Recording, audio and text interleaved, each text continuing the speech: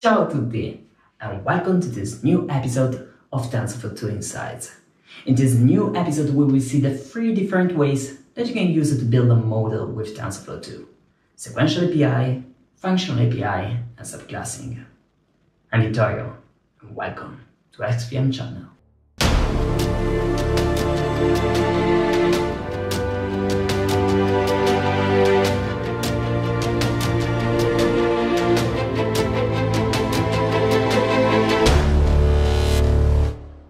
Just finished the practice notebook that you can find in the description below, where I collected all the code that I'm going to show you today. So, let's start with the first way that you can use it to build a model with TensorFlow, and that's the Sequential API. Sequential API is really straightforward, and it's by far the simplest way that you can use it to build a model with TensorFlow. It's simply a stack of layers placed on top of each other. So you create a sequential object, and then you can put practically all cars layers that you want. So let's build a ResNet. No, you can't. You can't because with Sequential API, all tensors can only flow from one layer to another sequentially, and that's the name, Sequential API. You can't build a ResNet, but you can build this beautiful model. Oh, look at it. So beautiful. This model, it's really too ubiquitous. You can find it in a lot of representations, so I said, why don't try to make it? So, as I said, the first thing that you have to do is to create a sequential object. Here I'm using the full import path, but you can actually do whatever you want. After instantiating a sequential object, we can use the add method to add all cars layers that we want.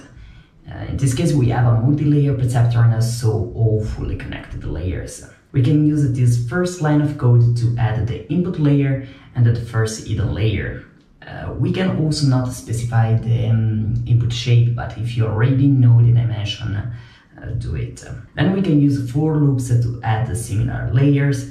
And finally, with this last line of code, I'm adding the output layer. After a model is defined, we can use the summary method to print the architecture of the network and check the number of variables. In this case, we have 8 input neurons, 9 neurons in the first hidden layer, and so 8 times 9 plus 9 biases, and that's for all hidden layers, 301. A model is also a very versatile object. I can inspect the different layers with the attribute layers. I can get them by index or by name, and I finally can set and get the variables with get weights and set weights. Okay, that was the Sequential API. I think pretty simple but also powerful. Naturally, with Sequential API you can already build a lot of different models, but you have also a lot of limitations. Instead, with a Functional API you can practically build all TensorFlow model that you want. With a Functional API we treat each layer as a function, passing the tensors that you want to feed it with.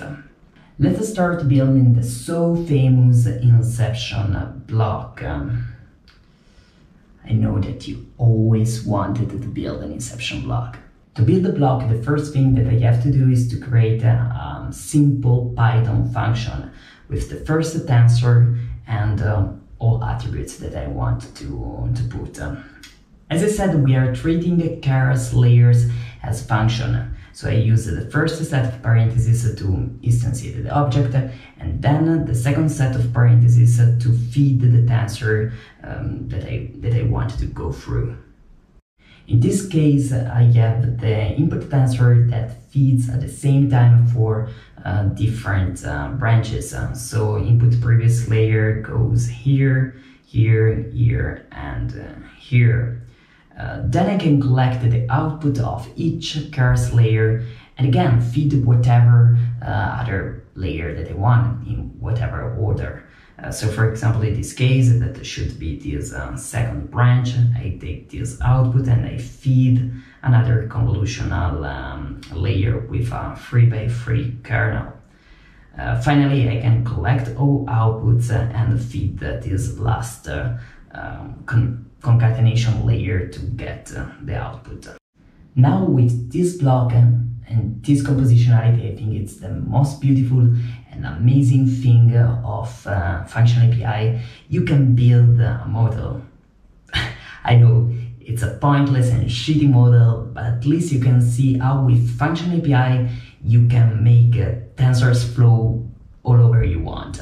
We have the input tensor that goes until the end of the model, then at the same input feeds an inception block, then the output tensor of the final inception block splits in two.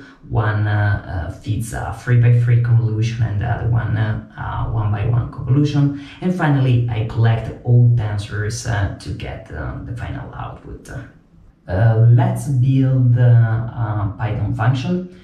We can naturally also not build a Python function, but I think it's more compact. The first thing we have to add is this special chars layer, an input layer where we specify the input shape. We can put none in the case we don't know the dimension. For example, in this case, this beautiful network is a fully convolutional network, so the first two dimensions can be whatever we want. Then I copy the output of this layer in this variable. We iterate over several inception block n, and it's a variable of this function. Then, as I said, we split the output of the inception block in two. We feed two convolutional layers, and finally I concatenate all. The last thing that I have to do is to create a model object this time and define the input and the output of the model, and if I want a name. And that's it, really a piece of cake. Then I can call this function, build a model, and again use the summary method to print the architecture of the network. And as you can see, we have a much bigger model, and also the number of variables naturally is higher. Here I'm creating another function for the version 2 of my model. I have to specify another input layer for my second tensor, and for the output not even that. Simply when I'm instantiating the model object, I have to pass a list of inputs and a list of outputs. Then I can call the new function and print the summary of it. Instead, finally, what about combining more models? Nothing more simple. I can really do all the surgery that I want. I simply have to take a previously instantiated object and then treat it like a function. Functional API. And that's it again. I create a Python function to be more compact. I feed, for example, model this model with a tensor that comes from the input layer. I instantiate a model that takes input and outputs. I call this beautiful function. I can also call the summary to print the architecture, and done. Phew. Sequential API and Function API. Why not subclassing? Yeah, why not? Here I collected some advantages and disadvantages of using Subclassing API. For example, you can build dynamic models and do practically whatever you want, and it's more imperative programming style. But also you have some disadvantages. For example, it's not simple anymore to save a model, it's not simple to inspect it, and everything is more prone to errors. Anyway, let's start building a first example. Our beautiful network of the beginning. With subclassing, we are not dealing anymore with functions, but as the name suggests, with classes. We have to create two main methods. In the first one, we define only the layers that we are gonna use, not the topology, not how these layers are connected. Instead, in the call function, and here practically really we can do whatever we want. We can do if loops, and we instead specify the architecture of the network. Then I can call my class and I have my model. As I said, it's not easy to inspect it. For example, we can't inspect the shape, but the model behaves like all the others. I leave to you also a second less dumb example, and finally a ResNet. You can build a ResNet also with a function API, but I think it's interesting to see an example with subclassing. Okay, thank you for watching. Don't forget to subscribe for more videos and see you for next episode of SBN channel.